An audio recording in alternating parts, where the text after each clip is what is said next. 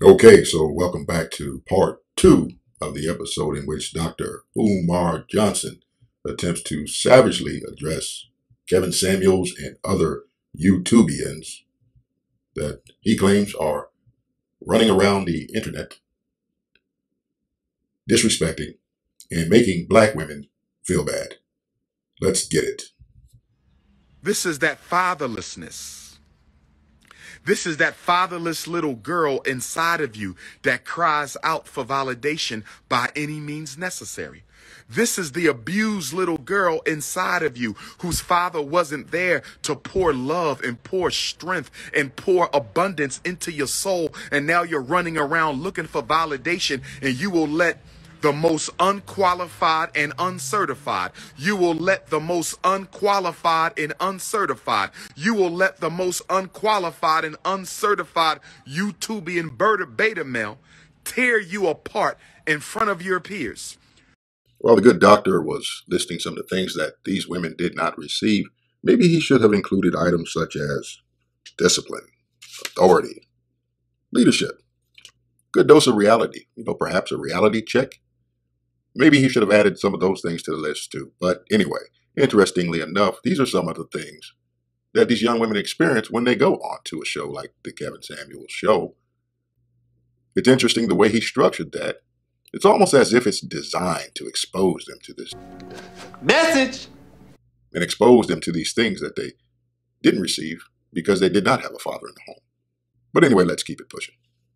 Because you just hoping that this one time you will get publicly validated. And you think that if you get publicly validated, if you think that you get publicly validated, you might feel better about yourself. And I'm here to tell you that the mind loves to play tricks on you. Yes, I agree wholeheartedly. The doctor is correct. The mind does love to play tricks on you. Your mind loves to play tricks on you. That's right.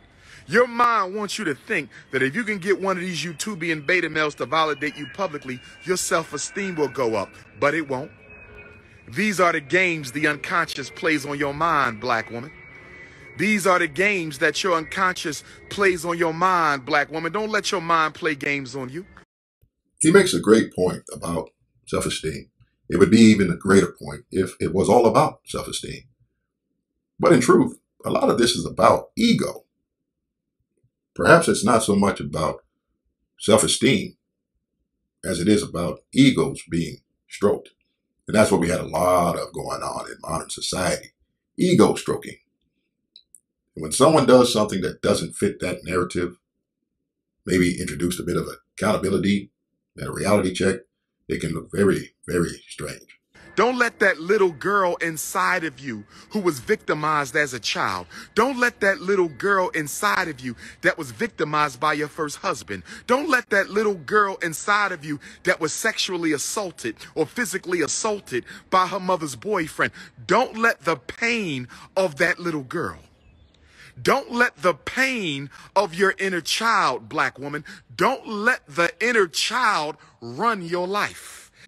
Again, great advice. Don't let the inner child run your life. But notice the trend. Victim, victim, victim, victim. It's all about victimhood, where there's another type of victimhood that is occurring, and that is a lack of accountability. When people are allowed to live in a world that lacks accountability, personal responsibility, they are victimized yet again. See, black woman, I want you to understand something. When you read For Sisters Only book, you're going to learn about that little girl that every black woman got living inside of her. And that little girl is scarred and hurt. All of what you've been through as a little girl, all the sexual molestations you've been through as a little girl, the sexual abuse and exploitations you've been through as a little girl, the relationships you've been in that did not turn out right. That little girl in you is trying to heal. All of these negative situations that he just talked about truly do exist. It's unfortunate, but they do exist. Why don't we address that? Let's talk about it. Why save it for a book? You have a platform. Let's talk about it. But she doesn't know how to heal, so she's motivating you to get involved in dysfunctional relationships and dysfunctional situations to get your unmet needs met. That's right. Again, folks, what you are hearing right now are facts. Unfortunately, they are a bit out of context. These situations exist. There is truth to what he is saying. It's just out of context. Let's keep pushing. When you find yourself going on these YouTube platforms to let uncredentialed, uncertified people, when you go on these YouTube platforms to let uncredentialed strangers evaluate you, that's the little girl in you. That's the little girl in you crying out for validation. And I'm telling you, sister, if your father is still alive, if your father figure is still alive, if your uncle or grandfather is still alive, if you have a pastor who ain't trying to get in your panties, if you have a pastor who ain't trying to get in your panties, you can have a conversation with a man. This right here is some excellent advice. Excellent advice. If you notice when he talked about the pastor, have you ever noticed how we hear that so often about the pastor trying to get into girls' panties? Well, there's a reason for that. And I'm gonna go off on a tangent here for a split second, but that pastor is a leader in the community. And in the black community, it's often the pastor who's a leader in the black community. The role that Dr. Umar Johnson has assumed is similar to that of a pastor. In fact, it's almost exactly the same without the religious connotations. He's essentially usurped the position of a pastor. But something that we should all think about, something that can be pretty scary, is that you don't want men in certain positions dealing with women unsupervised, en masse, unsupervised. In some situations, it's better for women to deal with women because men are men. And those temptations are there. I don't care who you think you are. I don't care how untemptable you think you are. I don't care how much self-control you think you have. But a lot of situations dealing with leaders in the community who are men, dealing with women unsupervised, should be avoided. Anyway, let's keep it pushing. Who doesn't have a sexual interest in you. You can have a conversation with a man who doesn't have a sexual interest in you to help get those unmet needs. See, every woman in the world, but we're talking about our queens. Every woman in the world, but we're talking about our queens. Every woman in the world needs a man who loves her without any interest of sexual intercourse. Yes, they're called fathers, and uncles, and cousins, family members. List goes on. Let's keep pushing. Listen to me well, black woman. In order for you to be healthy, you have to have a man you can go to and get emotional healing and support. And that man is so secure in his manhood and so in control of his hormones and his root chakra. See, black men, we got to get our root chakras under control. Okay, brother, before we run off down the chakra rabbit hole, start talking about root chakras and how much control you have, it should probably begin with protocol. Women, this is for the women. Stop believing you can run to these men for that emotional support you're looking for, and he has absolutely zero sexual interest in you. It just doesn't work that way. I hate to be the bearer of bad news, but it just doesn't work that way. It's just like the friend zone. I guarantee you that 90%, probably higher, 95, 99% of the men that you have in your friend zone, if you called them up, asked them to come over and give you the goodies, you would get got. Let's keep it real. Let's keep it pushing. The black man has to get his root chakra. Black men, the reason why some of us are so hypersexual is our root chakra is out of control. We have to get our root chakras under control if we really want to serve the black sisterhood. I'm going to say it again. We got to get our root chakras under control so that we can be of better use to our women. Because every black woman needs a man that she can depend on for emotional support that doesn't lead to sexual abuse. Gentlemen, there's some value to that advice, getting your root chakra under control. But fellas, men, realize controlling your root chakra, it's not about the women, it's about you. You need to get that under control for your own sake and your own benefit. And ladies, you need to avoid those situations in which a man's control of his root chakra is even a factor. Protocol, ladies and gentlemen, protocol. The best way to avoid temptation is to avoid the situation. Let's keep it pushing. And I'm using sexual abuse in the general sense, not having sexually raped or anything, but having sex with a woman who really don't need sex can be a form of sex abuse. Bruh, bruh, come on, bruh. You know, I think that he thinks that he's trying to go somewhere with that. We're gonna keep it pushing. Having sex with a woman who really don't need sex, who's looking for love, that can be considered a form of sexual abuse, brothers and sisters. And so black men have to get our root chakras under control, so when sisters come to us, we can say to ourselves, not to her, this is a beautiful sister, but she don't need me for that. She don't need me for that. She need me to be a man right now. She needs me to be a non-sexual man. She needs masculine energy that does not have any sexual agenda tied to it. This is deep, deep, deep, deep, deep. What he's talking about is non-sexual masculine energy. Non-sexual masculine energy. Ladies, trust me, if this man is not a man with whom sexual interaction would be frowned upon, i.e. family member, uncle, father, brother, people that you're not supposed to be having sex with anyway, if it's not one of these men, there is some sexual energy to be had as well. A man carries all of that energy inside of him. Again, protocol. Stop trying to be friends with men to get their non-sexual energy. Get a husband. Get it from your father. Get it from a family member. Quit playing with men. And men, quit acting like you're so in control of your urges that you need to be surrounded by women who need non-sexual energy before you find yourself putting one of them in the huckabuck.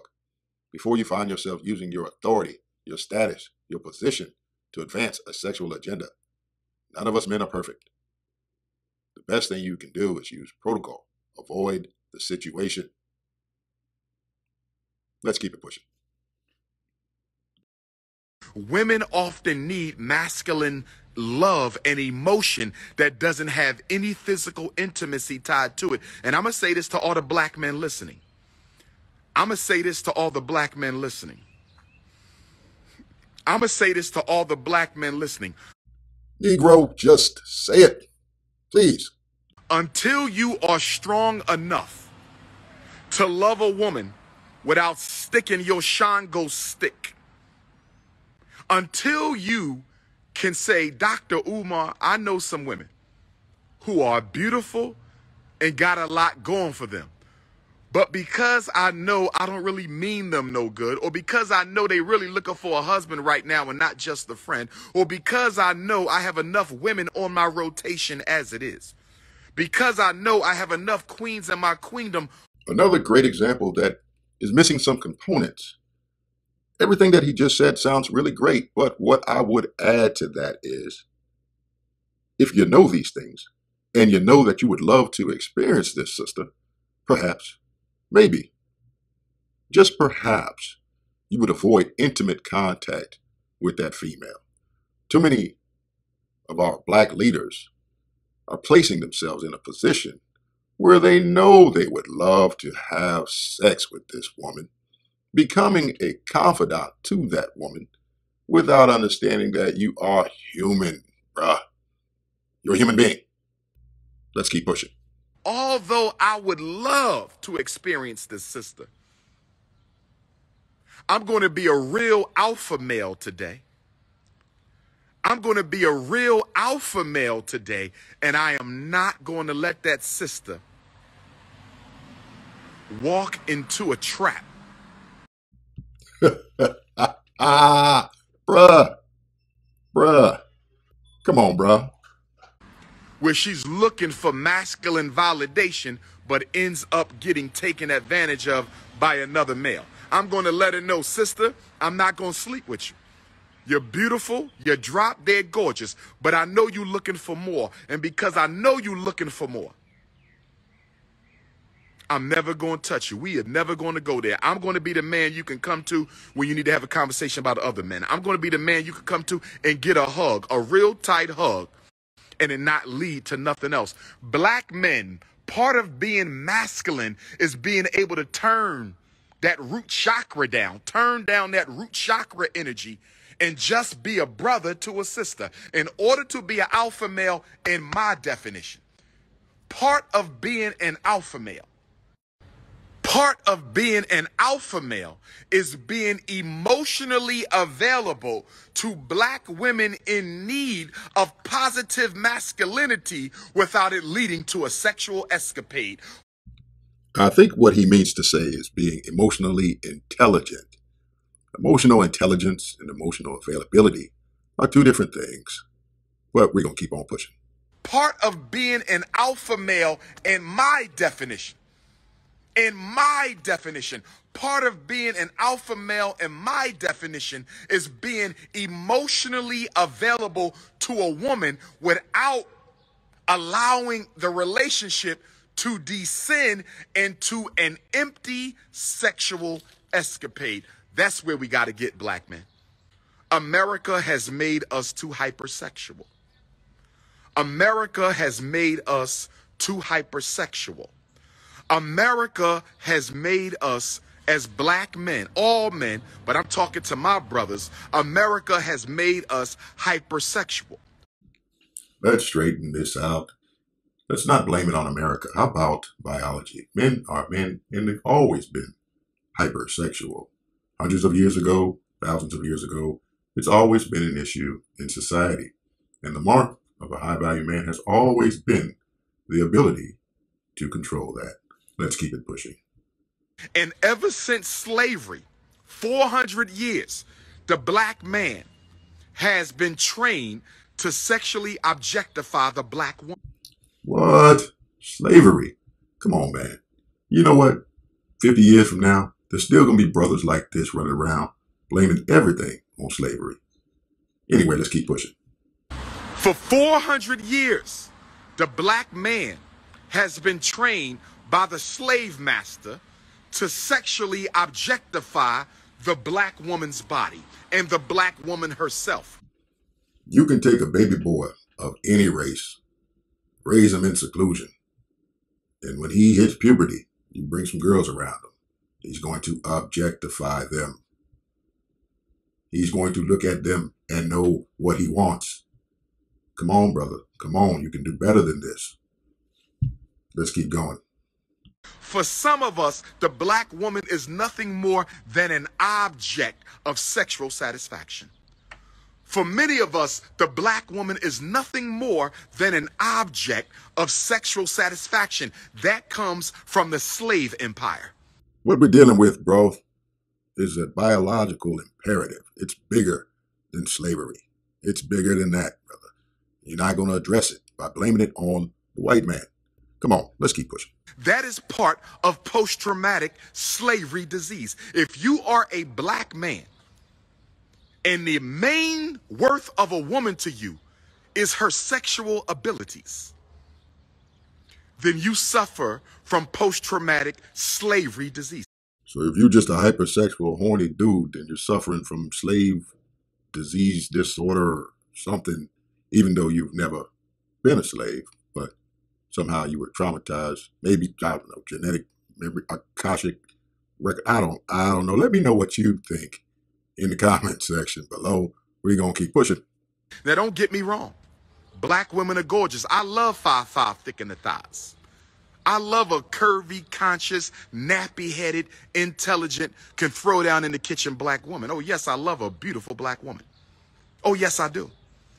Oh, yes, I do. I am a man with the urges and instincts of any other African man.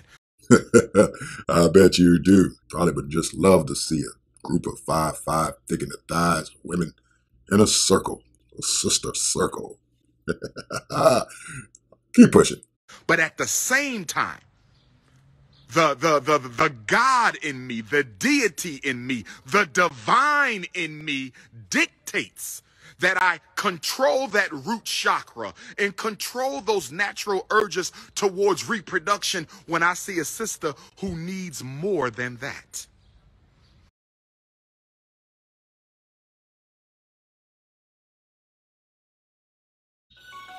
All right, YouTube family. Thanks for stopping in and spending some time with your main man, Jerome Jackson. Be sure to like, comment, and share this content. And if you have not done so already, be sure to subscribe. We'll see y'all on the next video. Take care, family. Peace.